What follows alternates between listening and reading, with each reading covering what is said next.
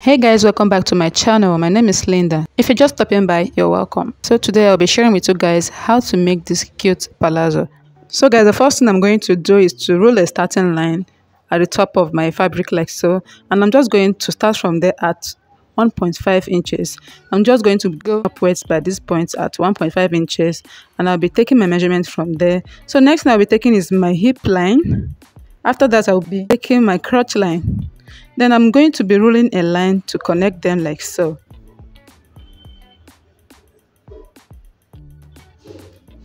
And the fabric is unfold as well.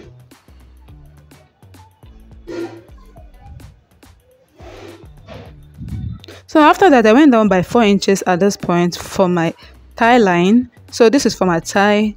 I'm just going to connect that as well. After which, I'm going to be taking the measurement for my hips. My hip circumference divided by 4 plus 1 inch sewing allowance. So I'm just going to be using my ruler to connect it down to the crotch line. After which, I'm going to be measuring 2.5 inches here for the crotch. So you can also make it 3 inches or 2 inches depending on your size. So I'm just going to be connecting the line upwards like so.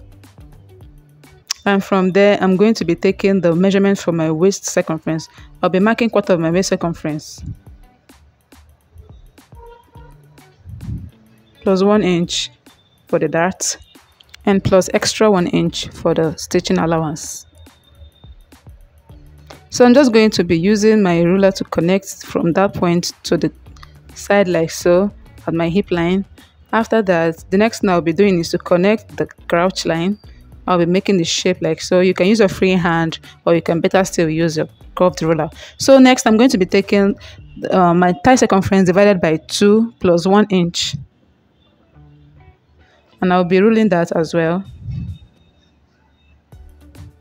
And the next thing I did is to take the length of my trouser, starting from that 1.5 inches I gave for the band.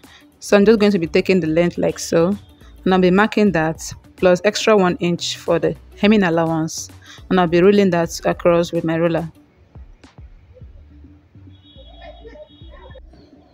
Next, I'm going to be ruling a straight line for the inner seam line like so, and I'm just going to be using my curved ruler to curve this part like so too. So I'll be placing my curved ruler to give it a little shape at the sides, then I'll be straightening it up with my ruler.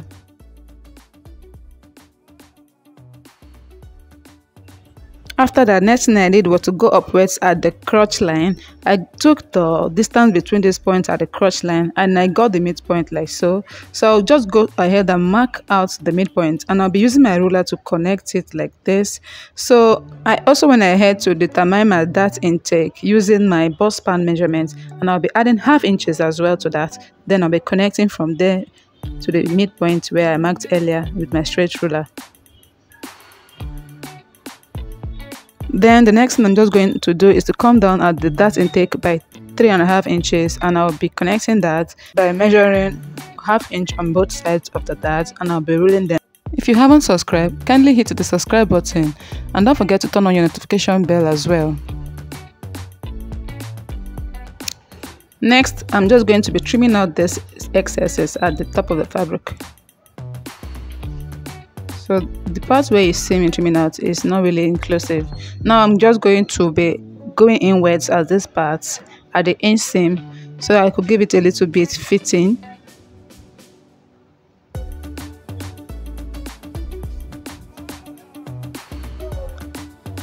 After which, I'm just going to connect the lines properly, and I'll cut them out.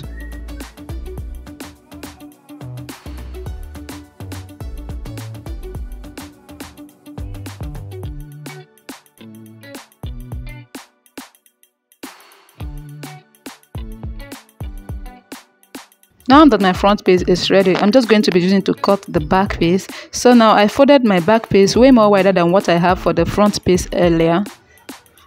And I will be marking out measurement like this by going upwards at this point by 1.5 inches. And I'll be coming out as well by 2 inches. So guys, just pay attention and see what I'm doing. So I'll be marking 2 inches all the way down from the crotch, down to the sides from the thigh. I'll be marking 2 inches all the way down. and I'll be connecting the lines as well.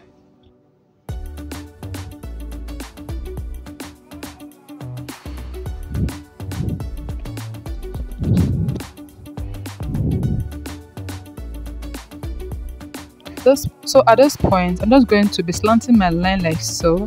I'm just going to be getting what I have for the front piece. I have 9.5 inches, and I'm making sure to ensure that I have 9.5 inches for the back piece as well. So the next thing I did was to draw out a slant line. This is to enable the pants to look fitted around the butt. Now I'm just going to go down and mark the hip line. From there, I'll be using my curved ruler to draw out the line for the back piece. So I've shaped it up, and now I'm just going to cut it.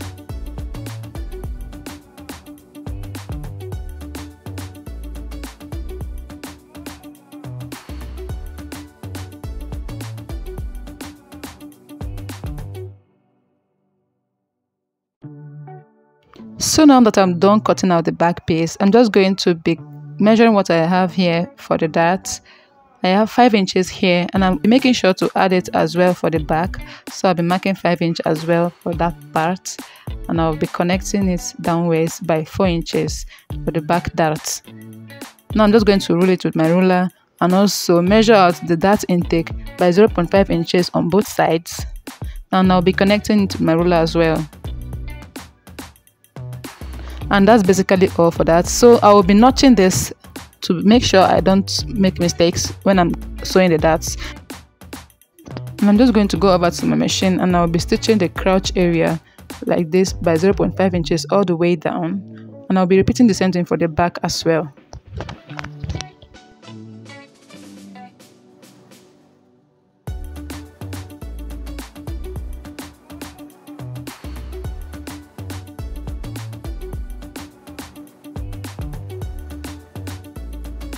After I'm done stitching the crotch, I went ahead to sew the darts for the back piece and the front piece as well.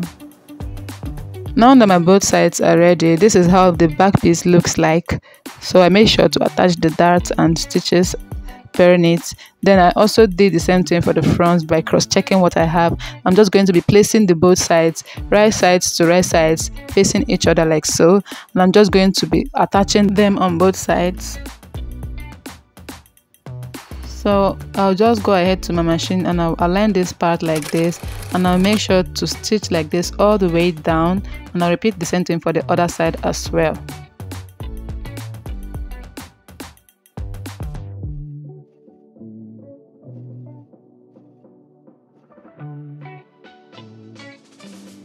Next thing I did was to include my zipper at the sides. So I just measured 8 inches downwards from the waistline like this, and I'll be moving the seams I made there initially just for my zipper. And next I'm just going to be aligning the crotch area like this, and I'll be stitching them all the way down like this at the inseam, and also repeat the same thing for the other parts.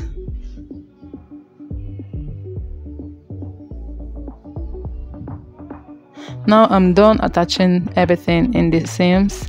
I'm done sewing the side seam and the inseam. I'm just gonna head to fold the hem like this twice like so, and I'll hem it and cut out the band. For the band, I decided to measure 2 inches band because I have 1.5 inch for a band. I added 0.5 inches for joining allowance, and this is how it looks like. This is the outcome. I also added a button for my band. Here is the zipper area, and this is the band. See how beautiful it's looking. So guys, if you are yet to subscribe, do so by hitting the subscribe button, and also don't forget to hit the notification bell, and I'll see you guys in my next video. Bye.